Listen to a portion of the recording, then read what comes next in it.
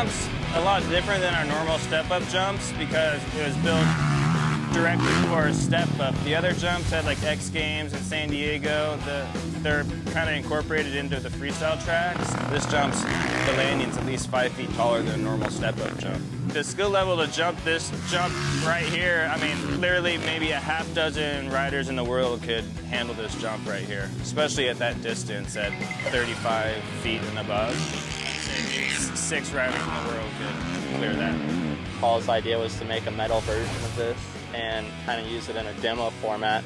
That way we could just transport all the steel ramps and not have to use any dirt, which is actually a brand new idea. It's never been done before. So we're using this as a replica to transfer it over like that. This is a new design that I came up with, some new dimensions, heights, and stuff like that.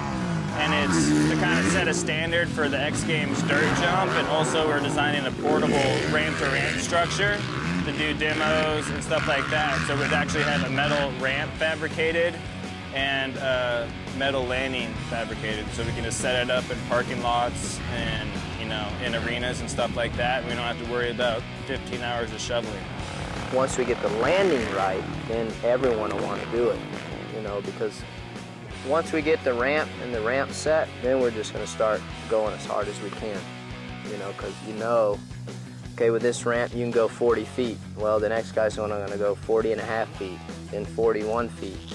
And as long as the landing's good, then you can keep on sending it.